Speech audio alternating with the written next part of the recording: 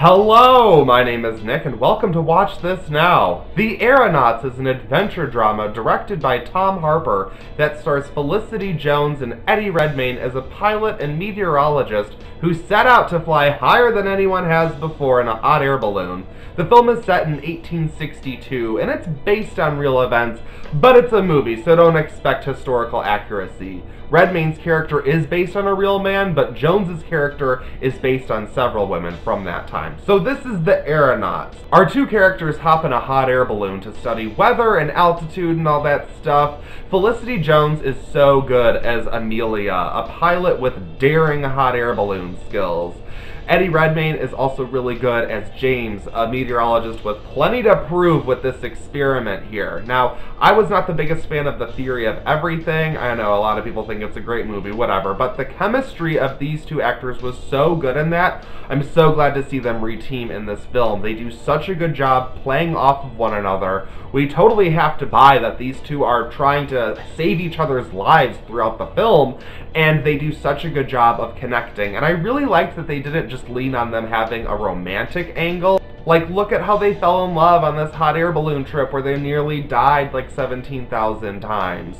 I love an adventure film with high stakes, but I also have a severe fear of heights, and there were sequences in this film that had not just my hands sweating, but then my damn feet were sweating. I had a full body reaction to this film.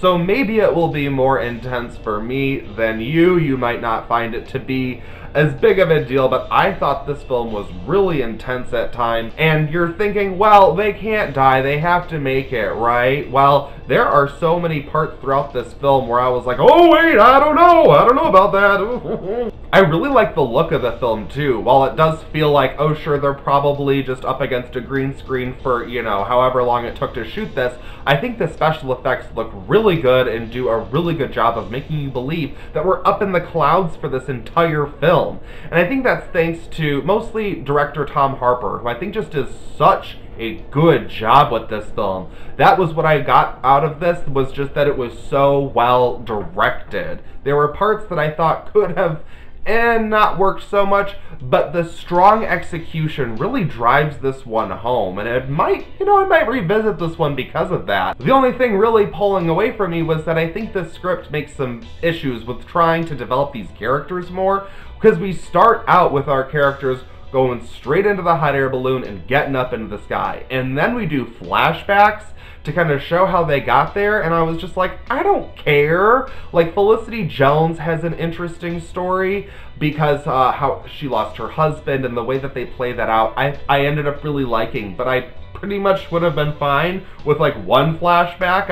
I would have been fine with just the one for her. Everything about Eddie Redmayne's character, it's just about him trying to prove that he's gonna learn stuff by going up in the balloon, and I'm like, blah blah blah, who cares about who funded the hot air balloon? You started the movie with us in the hot air balloon. I got it right off the bat. He has to prove to the guy who funded this whole thing that it was worth it. I already got that. I didn't need the backstory. And that's the thing, it just was not needed. I prefer a longer movie if you've got story to tell and you've got plenty of material to give me. But this movie functions best when it's just dealing with our characters in perilous situations up in the sky. I honestly think you could have shaved like 20 minutes off this movie and it would have been a lean, mean adventure thriller that I would have fallen in love with completely. That being said, I'm still putting the Aeronauts on my favorites list for 2019 because it just did it for me. There were parts that I could have done without, but the parts that were effective were very effective. I have not had such a visceral experience watching a film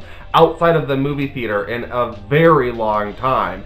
I really enjoyed this one, and I highly recommend watching it. If you've got an afternoon to kill and you've got Amazon Prime and you need a movie to watch, you should turn on the Aeronauts. I'm giving it a 3.5 out of 5. If it weren't for those pesky story elements that were weighing it down, this would be an easy 4 out of 5 for me. Thank you so much for watching this video. I greatly appreciate it. Like it, share it with your friends, and hit the comments below to let me know what you're watching on Amazon Prime.